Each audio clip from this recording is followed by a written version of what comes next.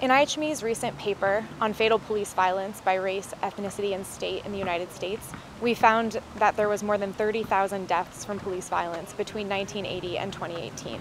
Of these deaths, 55% went unreported by the National Vital Statistics System, which is the vital registration system for the U.S. and the primary data collection agency for deaths in the U.S. The causes of underreporting vary. Several are that medical examiners and coroners are often embedded within police departments, leading to conflicts of interest as they're expected to report on the violence of the departments they may be embedded within. Additionally, there's a lack of training and standardization for doctors and medical examiners on how to fill in death certificates. This leads to misclassification of police violence as homicide or suicide most commonly. Despite this underreporting, there are several open source databases that we found to be more accurate and complete than NVSS and should be utilized to drive policy change. These include Mapping Police Violence, Fatal Encounters, or The Counted. Really, undercounting is just obscuring the true issue, which is police violence, which, like all violence, is a public health concern and is preventable. In IHME's recent paper on fatal police violence by race, ethnicity, and state in the United States, we found that Black Americans were 3.5 times more likely to be killed by the police than white Americans. Indigenous and Hispanic Americans were almost twice as likely to be killed by the police than white Americans.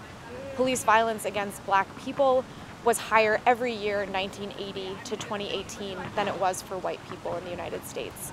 Since 1980, this racial disparity has remained largely unchanged. All of these statistics really outline the systemic racism that is driving police violence in the U.S. And police violence is a public health issue, violence is a public health issue, and systemic racism is a public health issue.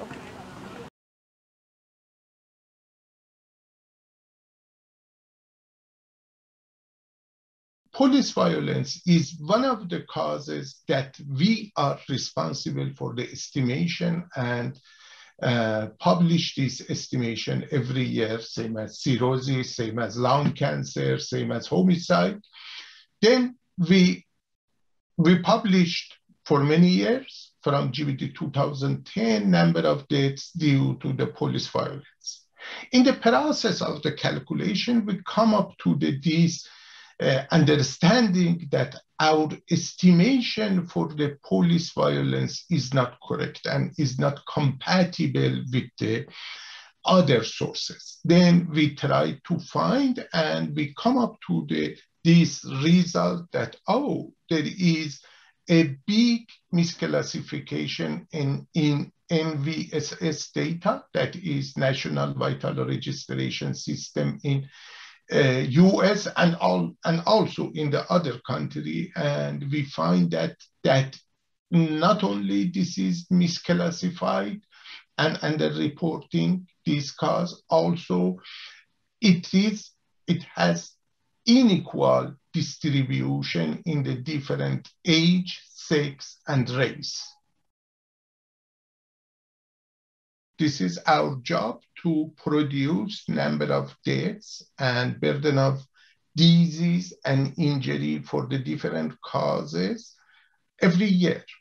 And we come up to this item that we have some inconsistency between everything that we have in the data and everything that happened in the reality, and we published. Police violence is high in the US. If we compare, this is outside of this paper, but if we compare that, what is the level of police violence in US in the high-income country is 5 times higher than any other high-income country. We are in the process to finalize a paper that we want to publish is about global violence. What is the global violence? We prepared a paper for the 40 years violence that includes suicide, homicide, and conflict terrorism and police violence for all the country from 1980 until 2019.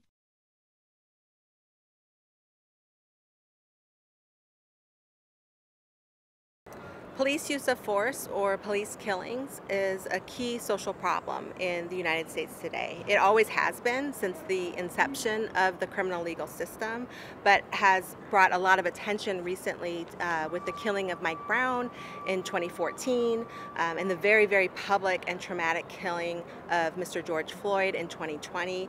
A lot of national attention has turned to this issue of police use of force. A big problem, though, is that we don't have accurate statistics to really measure the extent of this problem. This paper really highlights the underreporting. 55% of the police killings in this country have been underreported.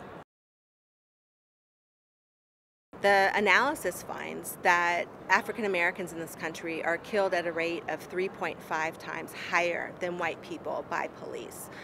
So the data really highlight we have a serious problem, and the authors frame it in a public health approach. So many different groups, from policymakers to advocates to commissions, have been calling for an approach to really decrease the use of force, but many folks have been hiding behind the lack of numbers, and the lack of numbers highlighting the racial disparities in this country. This report now calls us to the carpet and asks us, what are we going to do to address this violence? Data analysis really help us see the landscape of police killings and the disparities across racial and ethnic groups in this country. And so it really asks the question, puts it on the table to say policymakers and law enforcement agencies, what are we going to do to address this problem? We can no longer hide behind the fact that we don't have the numbers. We have accurate, heartbreaking numbers. It was hard to read this report. My stomach turned to look at the disparities and the numbers of people killed by the police in this country. So now we're really calling the question and saying, policymakers, how can we address this issue?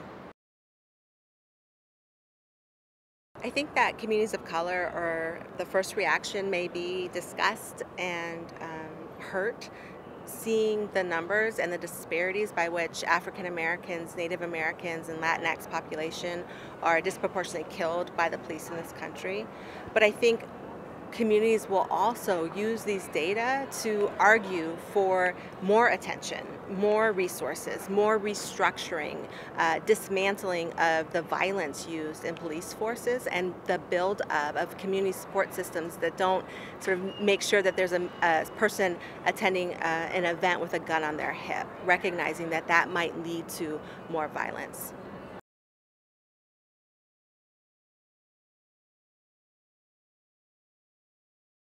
My hope is that this report will move us closer to a place of transparency, where there no longer has to be a systematic review or a report of this nature that comes out having spent hundreds of hours of research and time, but actually is transparent to all the people of this country. And we can see it firsthand, and that transparency inevitably leads to better and more robust accountability. We deserve a transparency in the way the coding works, and even the way we code and report fatal police violence interactions.